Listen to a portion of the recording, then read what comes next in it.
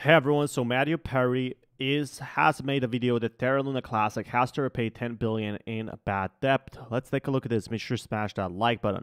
Say it this way the whole time. You can correct me in the comments and I'm sure we'll be fine. But he said something about $10 billion in bad debt. And this is what we got. We got a couple of screenshots here that I want to show you guys. And one of the screenshots you see here, you're going to see Zaradar mentioned that there's $10 billion in bad debt they have to clear from Luna Classics or Classic Luna chain. Is that all staking money owed? How has this been calculated? Who has to pay this off? All of those questions we need to find a way to answer. It is US Terra. This is about 10 billion USD and it's trading at 3 cents or even less. So market cap is like 300 million. Difference is all bad debt in the system. Then, EK826, we go to the next thing. Zaradar does. The point with 10 billion is that if you look at the big centralized exchanges, buying up the market to $1 is not a very big feat. Could probably be done for somewhere around 50 million USD looking at the current 24-hour volume. Once we reach $1, a lot of investors would probably cash out, means the price would start cooling down unless someone defends the $1 peg. So all people that have been defending the $1 peg, we're seeing supply to be exit capital USD to recover their losses and give current supply is like 9.8 billion. That means like 10 billion USD is infused. And the general high risk of cover their losses. And given how the current supply is like 9.8 billion, that means we need like 10 billion USD infused to burn through the bad debt in the system as a whole. So I guess like we need a lot to burn the bad debt for Terra USD. So while Terra was not working, it had this sort of a bad debt that a lot of people didn't realize.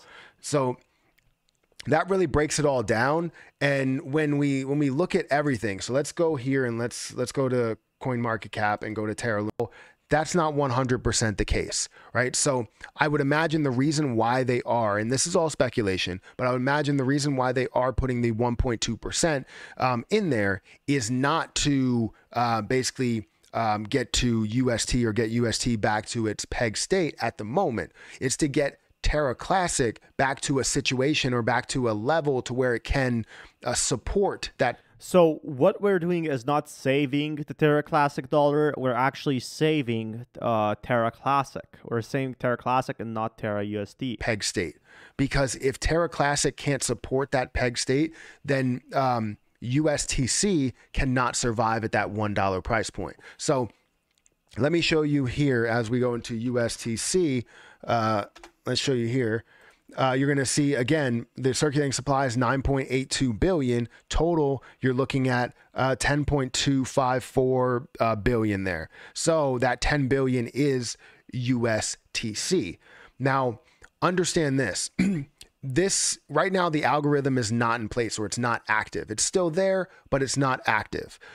In order for this to get back to the level that it needs to get back to, you can't implement anything in USTC.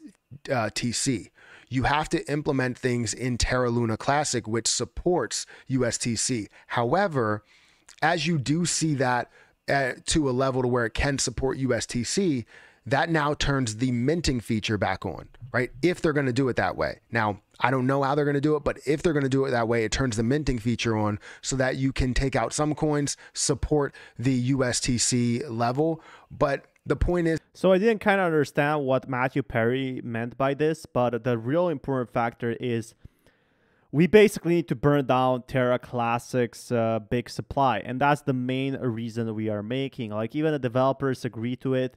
A lot of people have saw this bad debt, and it is basically USD, and we somehow have to repay this to bring Terra Classic, I'm guessing Terra Classic dollar, back to $1.